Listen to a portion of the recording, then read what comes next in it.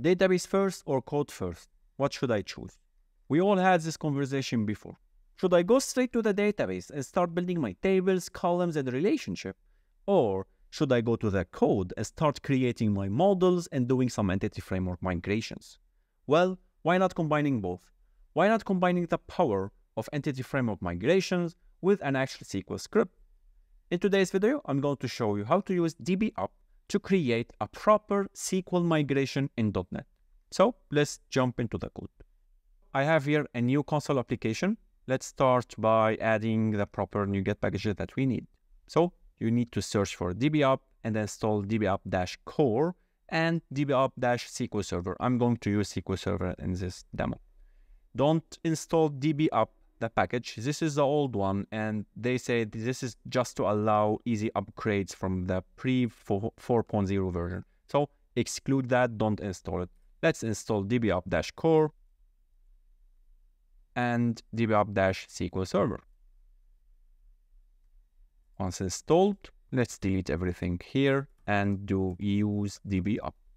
Okay, so the idea is we will create a folder called scripts, and we will have all our SQL script inside of it. Now, let's say we need a connection string.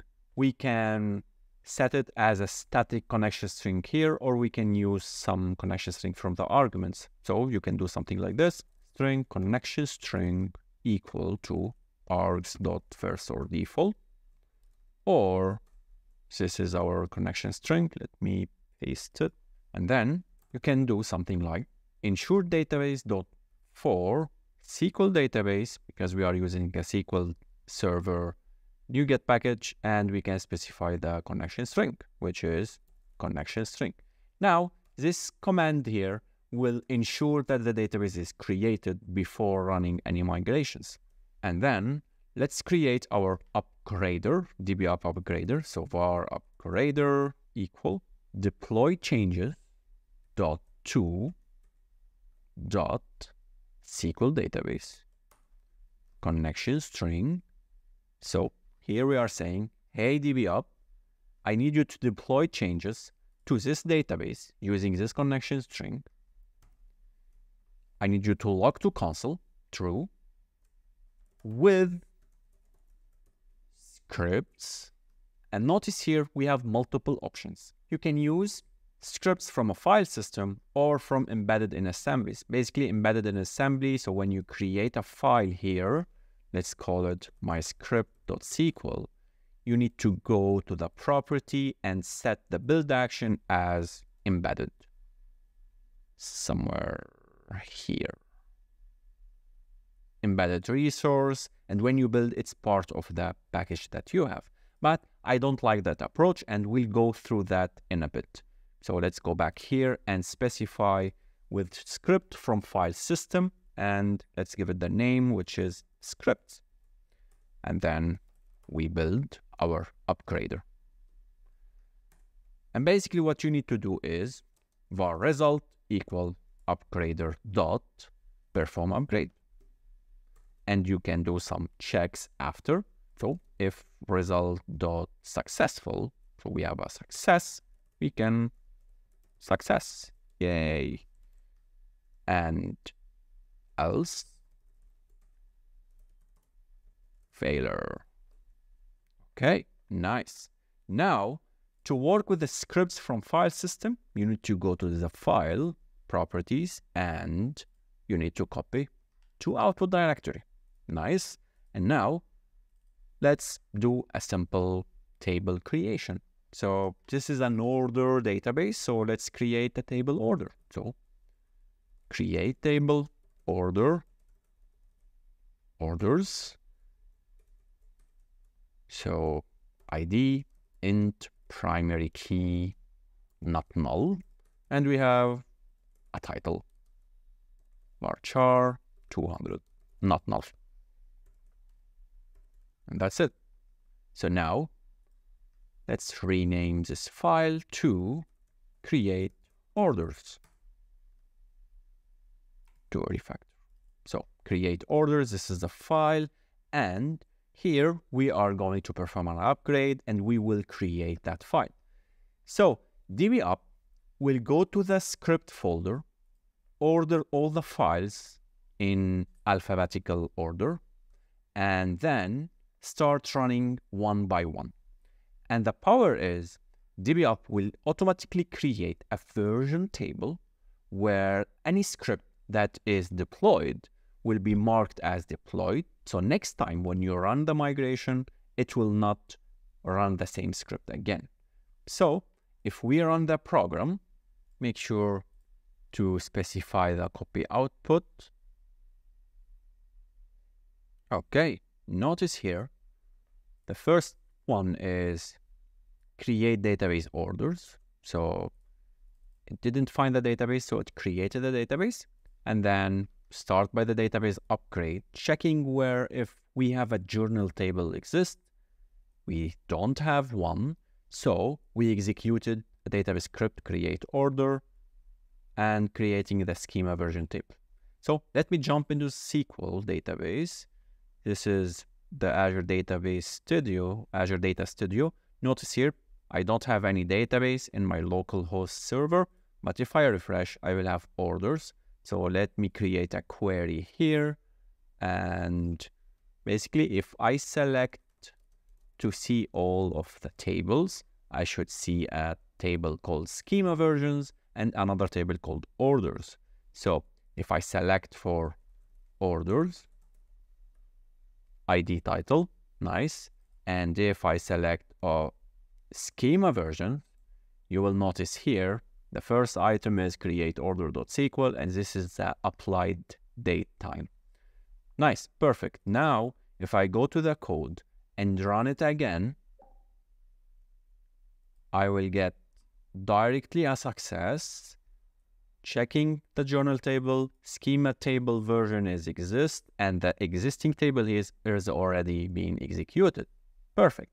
Now, I can create another script. Let's call it insert orders. And here, let's rename it to SQL. And here we can do some insert. So insert into order, and we can have values. So 1 and order 1. Maybe another 1. Order 2. Or maybe I did some mistake here. Mistake. Okay, why not? You need to make sure that you copy to output directory, but I'm going to show you a trick here so we don't change that for any script that we are adding. So go to your csproj file. Here, let's remove this one. Make sure you have a star here, and any file under script folder will be copied to output. Change that to include, and that's it. Now any file that we are adding, it will be automatically added to the output. And if we go to the file scripts, you will notice we have insert orders automatically here. Now, run. Let's see our failure. Basically, we added a script that is not correct, and we have an exception here with a failure, and then we have the number of columns for each row and table should be the same. So basically, we go to the file and we update the script. Run. Yay, we have a success. And if we go to the database, schema versions will have another record. And if we select for orders, we will see our records. So you got the idea. You can create SQL script, do whatever, create tables, columns, relations, anything, add data, add some default data like country, city, something like that. And then you run the tool and everything will be populated. And the beauty is you can run it to different connection strings. So let's say this is a dev local connection string, but when I ship that tool, I can run it into the dev environment. Later on in our CI/CD pipeline, I can run it provided with another connection string, which is staging connection string, and I can run the same migration into staging. until production, which is very cool. But let's take it a step further. So basically, if I create now a new file called append.data.sql, the order of it will be the first one. So now this will be run at first, but this is incorrect. So one way to do that, you can go here and create the file, maybe with some prefix 001, or maybe with a date, 2024, whatever the date is today, it's 10 something. So you can do that, or you can do the thing that I did. I created a new migration in Rider. I created a file template, add DbUp migration. If I create that, it will provide me with a script name. So let's call it create table. Table customer. Okay. Notice here, it appended the date with the exact time, the username, and the name of the script that I provided with a pop-up .sql, and it has a small comment here created by Muhammad Book on this date. So this is the date now in the past for you. And here you can do some create table customers ID int not null primary key, something like that, and then title or name. This is the customer name, varchar 200, whatever. Okay. Now I'm gonna delete the previous script, and so this is create table. Let me expand that a bit, and we can add another DbUp migration. Let's call it add default customers. So we have default customers data. It will create another one with a proper order, and here we can insert into customers. Same thing, values. So let's say 1 Mohammed, 2 is John. Save. Now we can use the same database. It's fine. Let's run it.